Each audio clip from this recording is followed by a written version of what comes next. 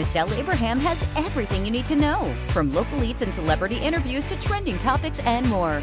Right now on Good Day State Line.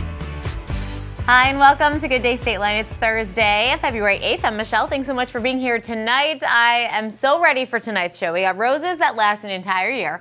Another stop to search for the State Line's best party food at Rascals. Lil Zim is back from Q98.5 for Spirit Day. But before we get to all of that, it's time for InstaChat.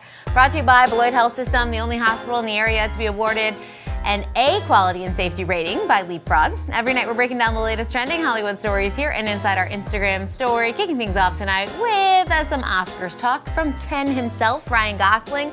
If you recall, his big number from Barbie, I'm Just Ken, is nominated for an Academy Award. The question remains, will he perform the song during the show? Ryan told Variety magazine he's open to it, but he hasn't been asked yet.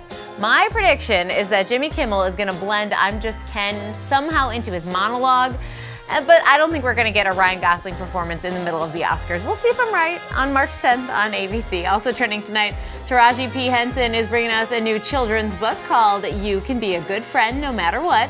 The book stems from Taraji's work to dismantle the stigma surrounding mental health in the Black community.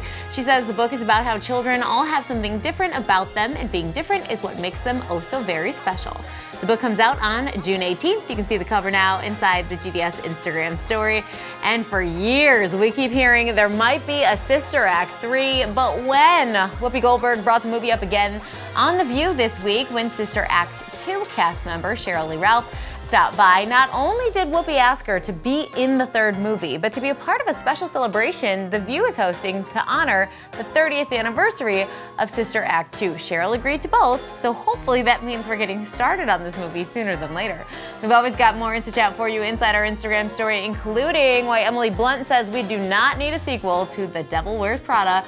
Just follow us on Instagram at Good Day State Line and you can get the details on that. Make sure you sign up for our newsletter too. Having fun with you every morning in your inbox. Scan the right side of your screen or go to gooddaystateline.com to sign up for that. We'll be right back with the perfect Valentine's Day flower gift, roses that last a whole year.